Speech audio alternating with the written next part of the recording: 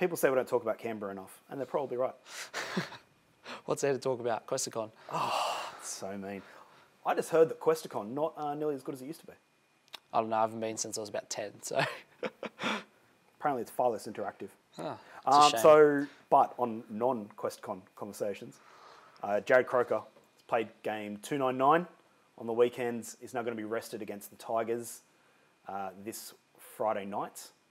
So he could play his 300th game at GIO Stadium. Cooper Cronk, a few other people coming out saying you've got to have competition points, especially this year when everything's so close. But also, apparently, this has been scheduled for a very long time.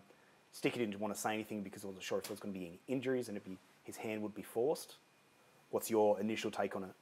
I don't see Is it being disrespectful to the Tigers? No, I don't think so at all. Like, if it was, say, Jack Wyden, who's their marquee man and he's a playmaker, if you're resting him in a must-win game against a team, I still wouldn't think it'd be disrespectful. I think it'd be a little bit silly. Yeah.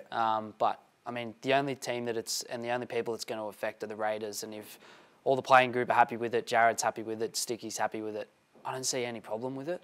The bloke's been through a lot of injuries. He's given so much to that club well over a decade now. Yep. He said in the post-game press conference he's spent more than half his life in a Canberra Raiders jumper. So I think he deserves the opportunity to play his 300th game in front of his home fans. There was a stage there, didn't look like he was going to get to that milestone. Didn't play for the first 5 rounds, did he? Yeah, just given his form as well and injuries over the past few years. They've got some young guys.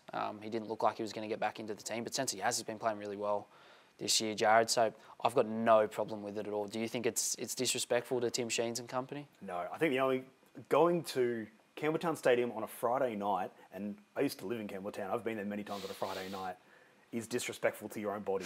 It will be colder than Canberra for sure. It gets so cold there that you want to hold an icy cold beer just so you can warm up. It is like, the wind is out of control. It is a miserable time. Definitely do it at home. I think it's a great idea. Canberra are 7th, second on points. It's a big game for it. It's a game they need to win. You really can't afford to be dropping one, but I think they'll be fine.